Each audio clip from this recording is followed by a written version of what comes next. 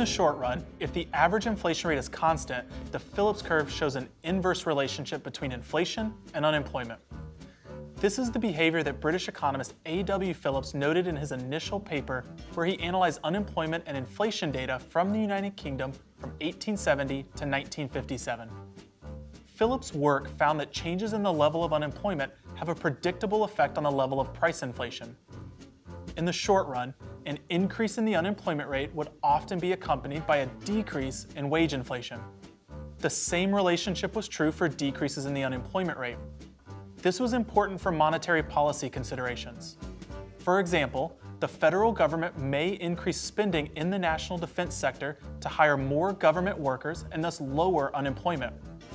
This would increase aggregate demand because overall, people would have more disposable income. However, this action would also cause an increase in nominal wages because firms would have to compete for fewer workers. Faced with rising wage costs, firms would pass these cost increases on to consumers in the form of higher prices. So while the unemployment rate would have decreased, the increase in prices would cause inflation to increase. The Phillips curve depicts the inverse relationship between inflation and unemployment only in the short run, because it is only in the short run that expected inflation varies from actual inflation. In the long run, workers and employers will take inflation into account, resulting in employment contracts that increase pay at rates near anticipated inflation. The effects of the short-run stimulus to aggregate demand are offset by an increase in inflation and a decline in real wages, which are wages expressed in terms of the actual amount of the goods and services that they can purchase, or wages adjusted for inflation. The decline in real wages results in a decrease in purchasing power and a decline in aggregate demand. Evidence from the 1970s suggested that there was no longer a strong inverse relationship between unemployment and inflation. Between 1973 and 1974, and again between 1979 and 1980, the U.S. economy experienced a period of stagflation, which is an economic situation of slow or stagnating growth, high inflation, high unemployment, and low consumer demand.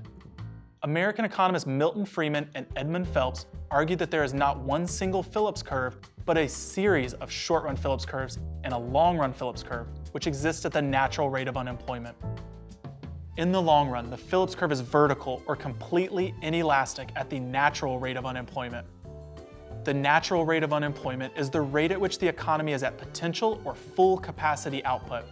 When the economy is at full capacity, the unemployment rate does not depend on inflation. Phelps and Friedman argued that rational, well-informed workers and employers consider real wages when determining the quantity of labor to supply. Real wages represent the inflation-adjusted purchasing power of nominal wages.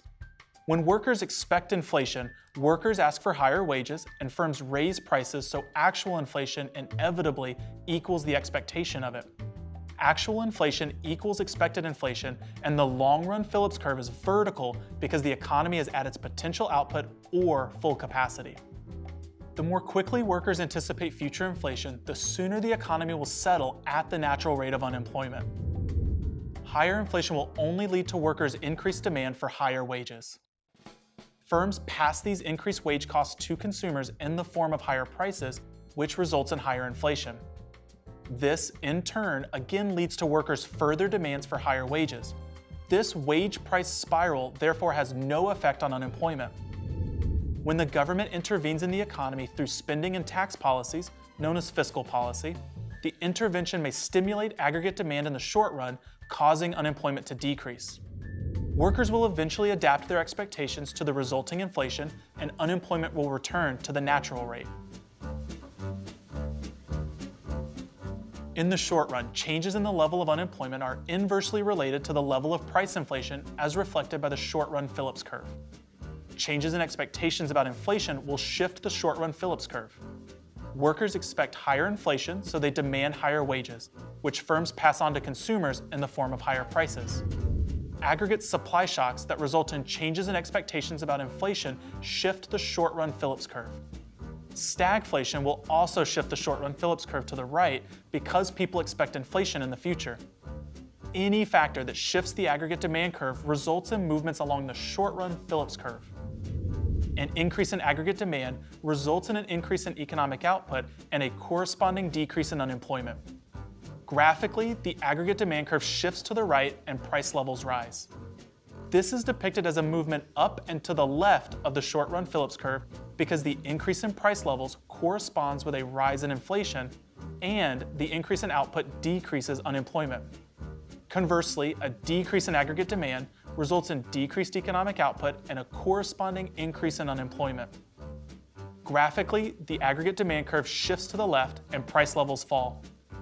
This is depicted as a movement down and to the right of the short-run Phillips curve because the decrease in price levels corresponds with a decrease in inflation, and the decrease in output corresponds to an increase in unemployment. The long-run Phillips curve corresponds to the natural rate of unemployment, which is the rate of unemployment when the economy is at capacity or its potential level of output. In the long run, changes in inflation don't affect output or unemployment. Policy changes in minimum wage laws, collective bargaining laws, unemployment insurance, and job training programs will cause shifts in the long-run Phillips curve. Things that affect the natural rate or potential output will shift the long-run Phillips curve. Examples include changes in the labor force, changes in the labor market, and government policies that affect the labor market.